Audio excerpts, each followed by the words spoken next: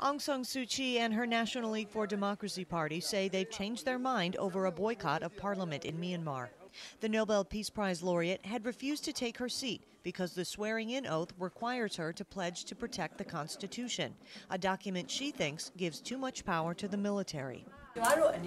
We decided to compromise in this situation because we don't want to become a political problem.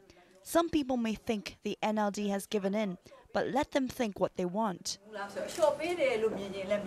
Suu Kyi and members of her party could be in parliament as early as Wednesday.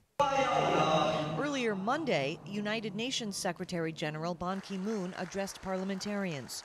As the first foreign dignitary to address the fledgling Congress, Ban expressed optimism for the future.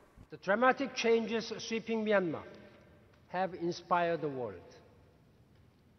And we know that your ambitions for the future reach higher still. I have no doubt that Myanmar will quickly regain its place as a respected and responsible member of the international community. Ban has plans to meet with Suu Kyi on Tuesday. Julie Noche, Reuters.